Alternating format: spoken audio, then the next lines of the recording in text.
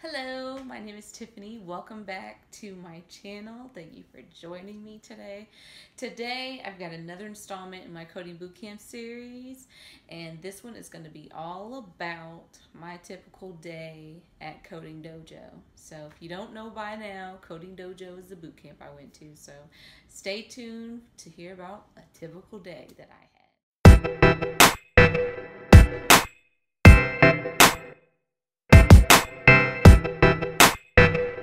Okay, so for me, a typical day was I woke up at about 5:30 in the morning. I'm not kidding.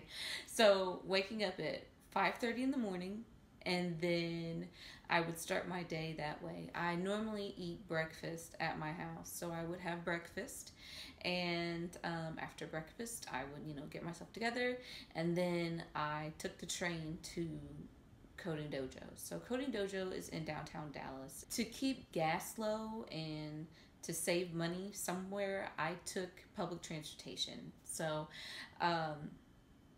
you would find me on the DART rail, which is the Dallas kind of subway system. But if you're in New York, you know it as subway, but it's like the Dallas transit system. So I took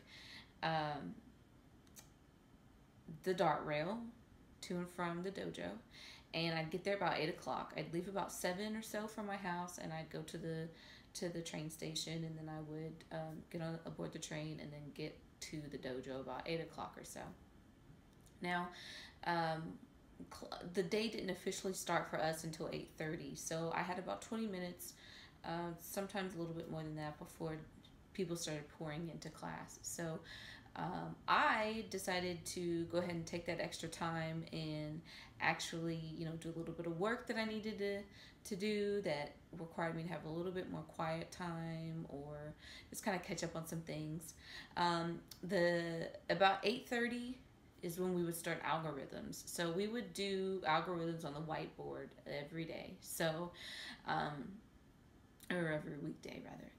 So we would do algorithms for about an hour. After algorithms, our instructor would give us a lecture on whatever we were going to be doing that day. And it normally included, okay, what are we going to be doing, and examples, and that would also be a time for discussions as well about any thing that you're unsure about within what we're about to do, or just things like that. The next thing we would do is kind of just work on our own on our assignments. So Coding Dojo has a platform, and this platform has different things that you need to be able to do.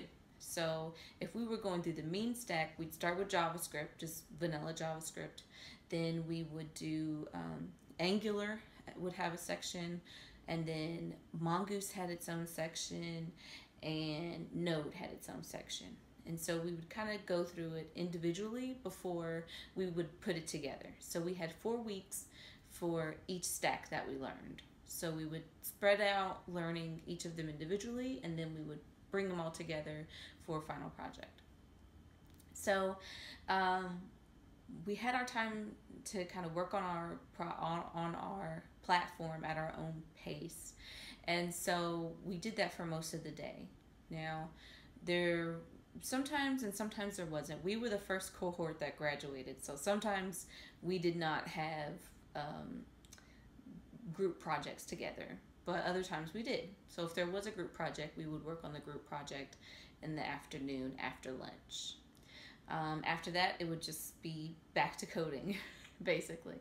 So I stayed till about 6:30 or so most days, and then after that I would hop on the train. So when I'd come home in the evenings, I would work on any types of bugs I couldn't figure out, or just finish up an assignment, or just whatever I could. I would just be coding when I got home. So I normally would finish up about 11 o'clock or so, 11:30, and then go to sleep and start over again the next day. So that was pretty much a typical day for me at my coding bootcamp. It's like I say when I talked about what is a coding bootcamp, it's basically you just code all day. So it's like I said, if you love coding, if you want to learn this, if you're excited about code, then you're really going to enjoy it. I also have a blog post as well over like a typical day, so you could view that as well, down below in the description box if you would like. I actually wrote like a whole blog about most of my coding bootcamp journey. There were days that I did not write anything, so that's happening. But for the most part, I did try to write something or a summary of what was happening. So, but I will have a blog post link below if you'd like to kind of check out a little bit more in details, or kind of get like a big broader view, or if you have any questions, like I said, leave them below. I hope this helps, so you can paint a picture about what it's like to be in a coding bootcamp all day. And if you have any questions, write them below. I'd love to answer them for you. And thank you for watching, and give me a like if it was helpful. See you guys next time.